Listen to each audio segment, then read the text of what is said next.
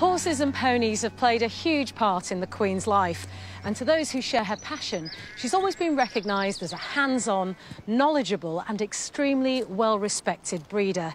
And there's a special place in her heart for our native British breeds. From hardy Shetland ponies to the mighty Suffolk Punch, animals from the length and breadth of her kingdom have found their way into the Queen's stables over the years. None owes her more than the magnificent Cleveland Bay, a breed whose long history would have come to an end in the 1960s had it not been for the Queen's personal intervention.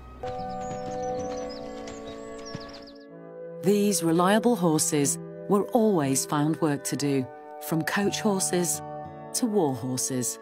But over the years, their popularity dwindled, and after the First World War, where they were used to pull artillery, the breed became severely depleted. By the 1960s, there were just 4 Cleveland Bay stallions left in Britain. Their future hung in the balance. But in their darkest hour, it was the Queen who would become their champion. Hearing of their plight, she bought a stallion called Mulgrave Supreme, which belonged to Gerard's grandfather. Your grandfather's horse was bought by the Queen? He was, yes.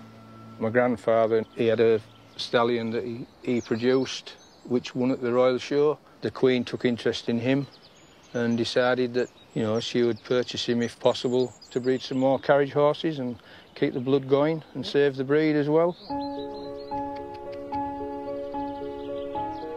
Mulgrave Supreme was put out to stud, but such was the Queen's reputation that simply by favouring Cleveland Bays, others were prompted to follow suit, leading to a big surge in numbers.